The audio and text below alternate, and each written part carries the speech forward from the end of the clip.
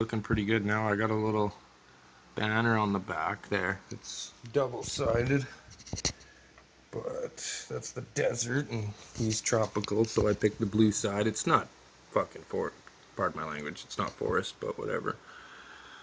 And yeah, we got a little bit more stuff going on in the tank now. We got a nice rock in the background, a couple of rocks over here.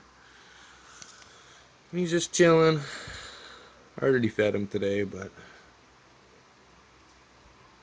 just figured I'd let you guys know what was going on with the situation. I will be getting a female eventually. The pet store actually was supposed to get them in today. Well, Anoles, but I'm not sure whether or not they're going to get females or males. Most of the ones that they get are wild, so they're unsure at first. But regardless, I'm going to keep looking, and I'm thinking in a few months or so, I'm probably going to upgrade the tank, maybe make things a little bit bigger. I mean, I'm only running like a 10 gallon here. I got UVB light and just a little 40-watt zoom med light. Actually, yeah, if you want to check out the light I got. Sorry about the phone camera. This is what I got today. Was $25.99, came out to just under $30. This is Canadian, right? So I mean, it could be different for you guys. I don't know where you're from. But it's got the UVB, which they need. It's pretty much essential if you don't want them to get, what is it? I think it's metabolic bone disease and cancer from lack of sunlight, right? Most lights like Zoom Med, I noticed, and what is it?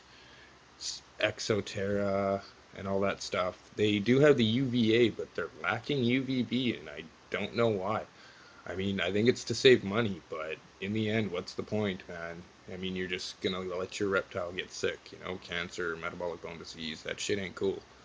And that's fucking, yeah, that's, shouldn't even bother getting one if that's the case. Just saying.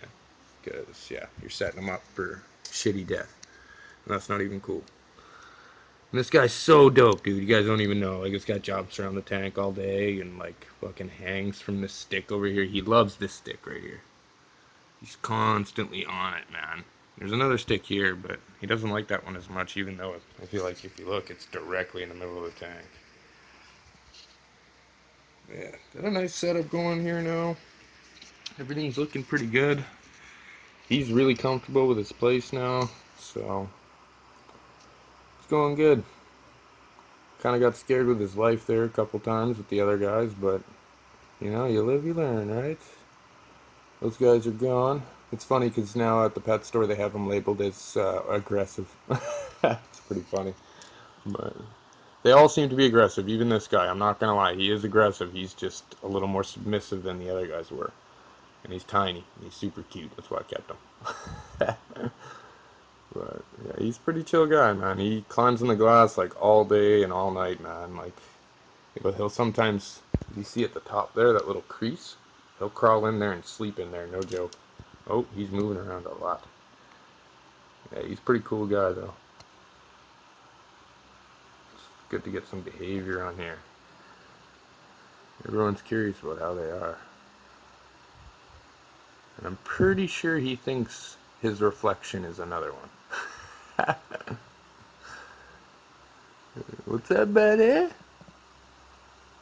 What's going on? Say hello to YouTube. Yeah.